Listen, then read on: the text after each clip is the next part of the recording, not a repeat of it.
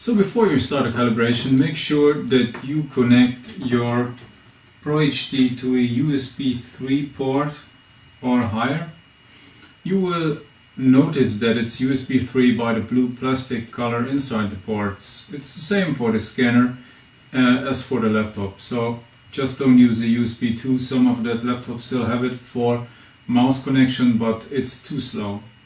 Next thing is I will have to make sure that my power cable is connected.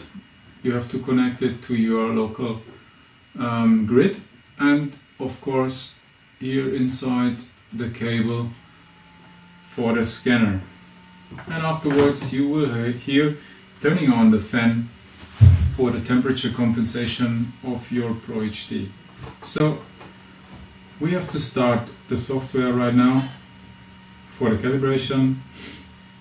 And if you currently install the software for the first time, that calibration modus will pop out automatically. You will not have to start it manually. In my case it's like that. And I will start the calibration manually.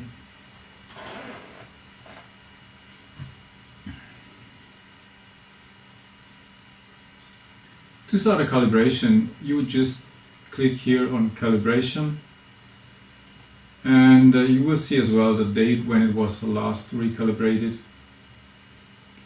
But as we are start again from 0, I just have to click it.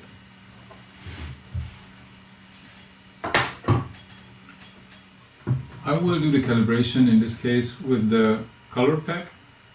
You might not have purchased that, but it's the same as if you would do it without. You will just not have to do the white balance calibration. You will see later on. That's it. Something you might not notice always very clearly is the orientation. That means the position of your scanner towards your calibration board. What is the reference are these 3 points for your orientation, personal orientation, and inside that animation you will see here the start button animated. That means the other side will be the cable side, so you will have no problem to calibrate. And if you would turn it wrong, that's what the software tells you, but just to have the orientation. The very first orientation is just straight away in a normal direction to the plate. Go upwards, and the software tells you if you are too far away, and moving up, it will just fill up your target's position that you will have to do. Right now we are going to place the calibration board into the holder and make sure that the single dot on the calibration board is looking downwards. It will stay like that.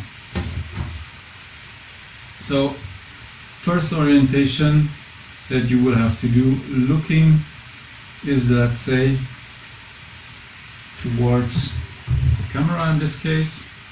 Just make sure that the calibration board doesn't shake anymore. If you are ready, and if you are sure that you are in the right position, what is not my case, I will just have to turn it this wrong. I do it according to the screen on the right side, and just moving up slowly, trying not to leave the center. The center is let's say visible through that star, and it should be in that right angle place. Next position and that you should calibrate is turning the calibration board clockwise to what I had before.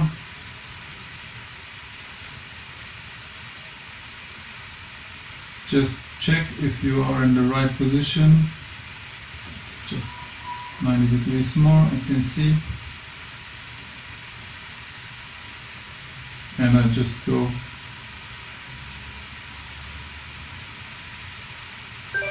up.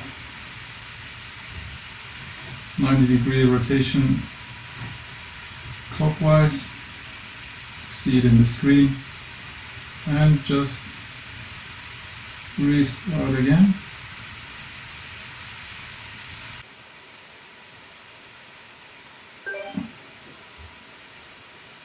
Another clockwise rotation, it's always the same in this case.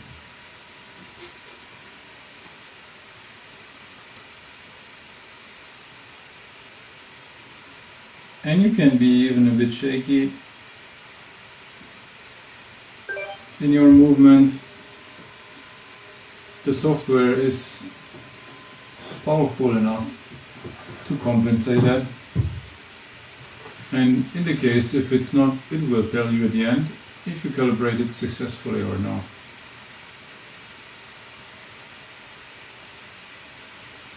This is the error that you have received, and this is a pixel error. That's not referring to millimeters, so you cannot connect that to a millimeter error.